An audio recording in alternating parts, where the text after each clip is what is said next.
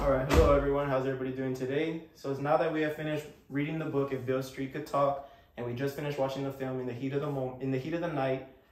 Today I'm going to be going over the key points that I feel we should have all have gotten from the two. So first, let me do a Venn diagram, and we're going to be comparing and contrasting the two, the book and the film.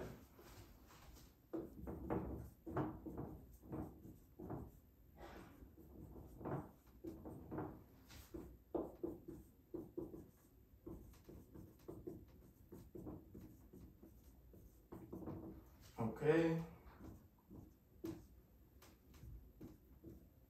So we'll do 4 points for each, and in the middle, of course, we'll have what was similar. So first, If Beale Street Could Talk, one of the main things that we can put right away was it was a love story.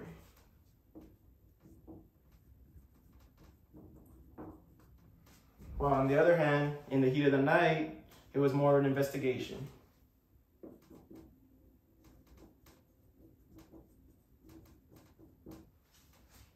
Now in the middle, one thing for sure that covers both topics is going to be the topic of racism.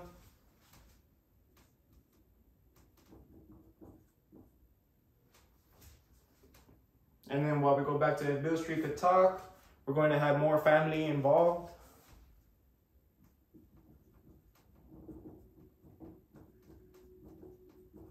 In the Heat of the Night is dealing with a murder case.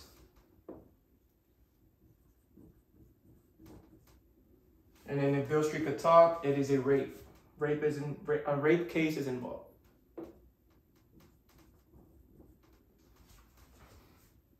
In the middle, we can say that the time frame of the two is going to be somewhat related, because if Beale Street Could Talk, it was in the late 1960s, and In the Heat of the Night is going to be in the early 1970s. So we'll put time frame.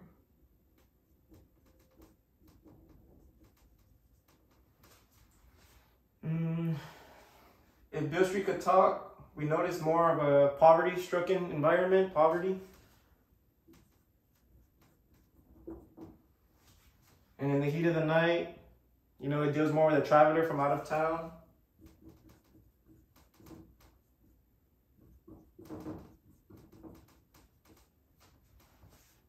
And also has to do with friendship that we will discuss in a bit. So we can put friendship. Now for the last one in the middle, what we see in both of them, and again is one of the main topics, is going to be a poor criminal justice system.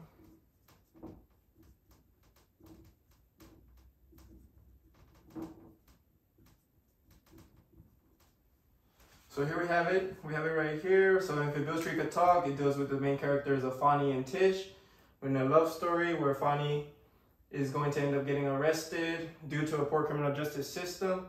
We know that it involves a rape case that he was wrongly accused of. And with poverty, we're going to see it with the family doing whatever it takes to try to help Fonnie get out of prison, and that later involves stealing. While In the Heat of the Night is more of an investigation of a murder, a traveler of Mr. Tibbs, an African-American man, and it's going to deal with the friendship of him and the sheriff of the town, Mr. Gillespie. And so again, the main concept here is racism. So right here we have the two, and this will be the first little, first little look at comparing the two. Let me go ahead and erase this.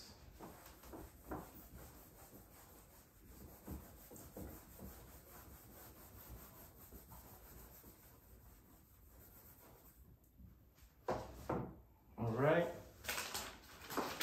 So for the next activity, I want to look at the topics of prejudice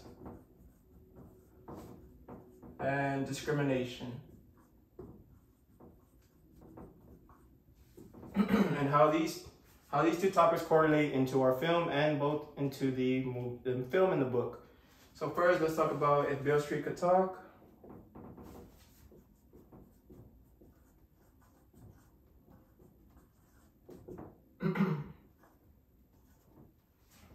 So first, prejudice, we know it's more of like the attitude, the thinking that we have towards another. while discrimination is actually going to the action put into place, coming from prejudice. So for the first example I want to go over is, and if Bill Street could talk. So when the Bill Street could talk, one thing is we know that the white cop that was involved, he was embarrassed. He was embarrassed by the lack of respect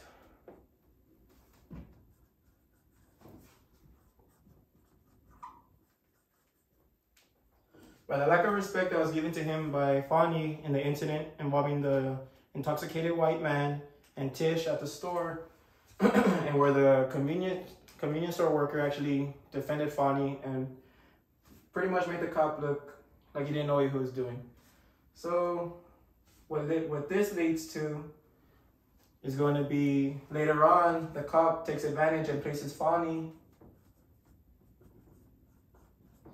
as the main suspect of the crime scene, which is going to involve the lady getting raped, when in reality Fonny was nowhere near the incident, but he was the only African-American man that was in the list of suspects, and the girl knew that it was an African-American man, so she just, kind of for herself, to put it past her, she just said, okay, Fonny was the one. So we'll put Fonny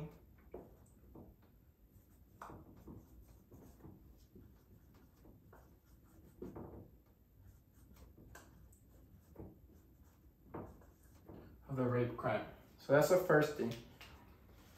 Another thing we can say from if Bill Street could talk was the court system being against Fonny and, you know, the minority groups. So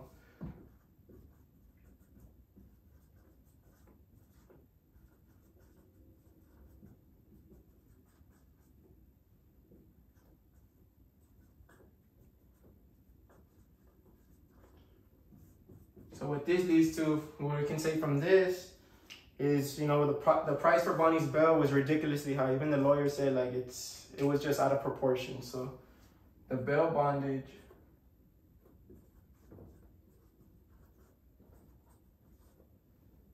was crazy high.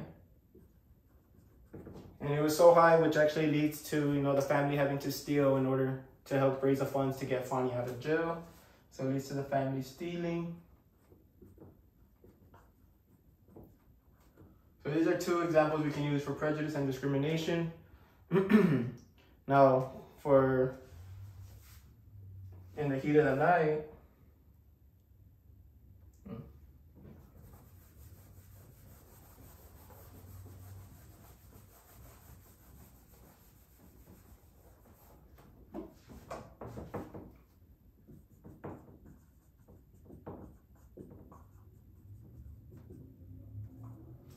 okay, so now for the heat of the night, the first example we have is, you know, the crime scene. So it's a white majority town to start off.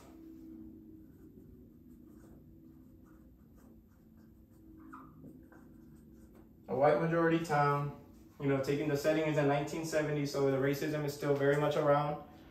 And, you know, what happens is we know that they find a dead body.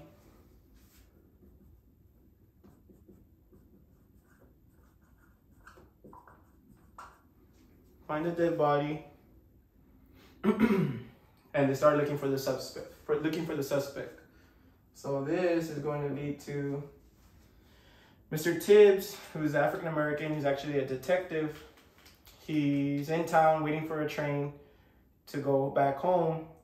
Well, unfortunate for him, the deputy looking for the suspect walks into the train station and he sees Mr. Tibbs and automatically assumes he was a suspect. So we can lead this to discrimination. So Mr. Tibbs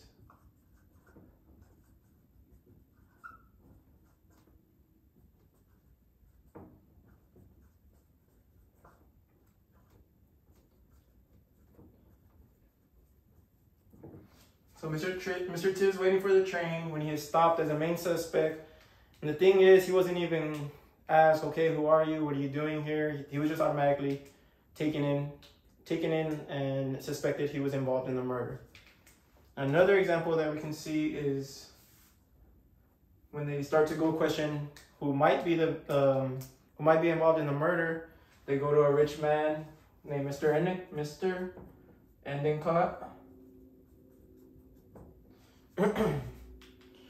You know, and he's talking with Mr. Tibbs about his plants, and you know, you can start to see the metaphors he's using when he starts talking about the plants, and he starts making reference to the plant with the African Americans or the colored people.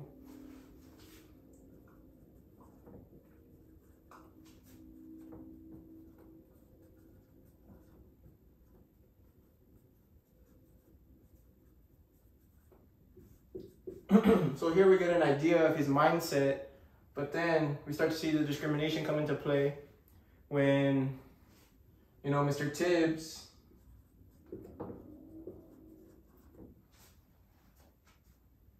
is actually slapped by Mr. Endicott for a comment that he makes. So Mr. Tibbs is slapped by Endicott. However, Mr. Tibbs returns the slap back to Mr. Endicott. So once he returns the slap, Mr. Endicott makes a comment back in, you know, if time was a little bit more back, he would have had him shot on the spot. And so this just tells you the kind of mindset Mr. Endicott has, the type of environment that they're around. And we can see how prejudice and discrimination come into play in both of these, film and the book. So let me erase this.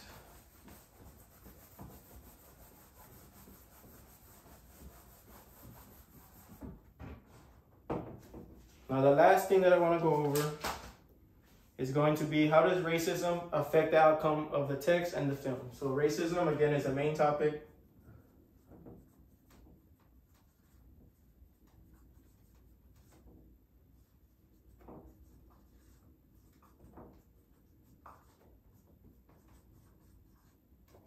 So how does racism affect the outcome of film and the book? So first, let's talk about in If Beale Street Could Talk.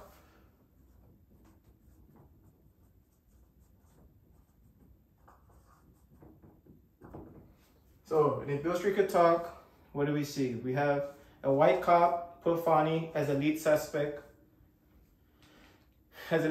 for rape due to feeling disrespected at an incident involving Fonnie, Tish, and a white intoxicated man, which we've gone over before.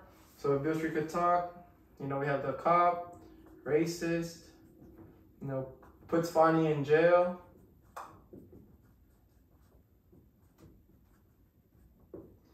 Puts Fonnie in jail for a crime he did not commit or was nowhere near. Also, the whole time, Tish is pregnant. So, you know, the story is going back and forth between Fonnie in prison and Tish and her family trying to do whatever they can to get Fonnie out. So just with that little, how does racism affect this? The white cop being racist turned everything around and placed it on Fonnie. And pretty much, when Fonnie was in jail, he lost all hope. The only thing that was keeping him, you know, going was the fact that Tish was pregnant and she was going to have the baby. And so, you know, he spends most of the time behind bars. What this little incident leads to is just a mess of things, because as we know, the family's gonna start stealing, and then Fonnie's family, his mother and his sisters, don't support him. Actually, they want to testify to help against him, while the father joins Tish's family in trying to help raise money, which he ends up leading to stealing, and the father is going to get caught by his boss and ends up committing suicide. So that's a big thing that's going to happen out of one incident, and all because of racism. In the heat of the night,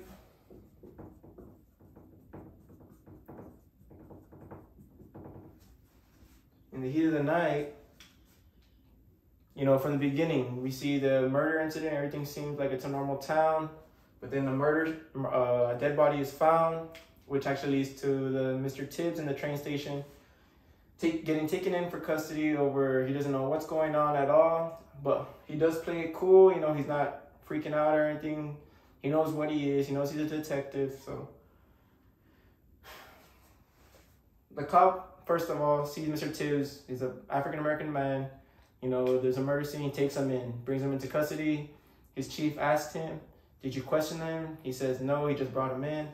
So that's starting off the movie, as we know. You know, but as the movie goes on, Tibbs continues to prove he is who he is for a reason, and he's actually one of the best detectives there is and where he's from. And so the main friendship here is going to be Mr. Tibbs and the police chief, Mr. Gillespie. So in the beginning, as we saw, the chief is really against, he doesn't want Mr. Tibbs involved, he doesn't want to work with him. You know, he doesn't think he's capable of being better than him at what he does. But as the movie goes on, he starts to see, okay, the respect is there. He starts to grow respect, and eventually they end up working together and solving the murder case. And so the heat of the night does deal with the racism, but at the end it kind of has a more soft, heartwarming feeling. You know, when Mr. Tibbs is leaving the train station and Mr. Gillespie walks him out and tells him, you know, take care of yourself, you start to see how hearts can change. On the other hand, if Beale Street Could Talk, you know, racism messes up the whole story. Although it is a love story, it is kind of a tragic love story involving murder, involving rape, suicide. But in the end, racism does play effect in both the film and the book. And so these are some of the topics that I wanted to make sure that we went over and that everybody was able to grasp from the two. And so thank you for hearing me out today. I hope everybody enjoyed the presentation. Thank you.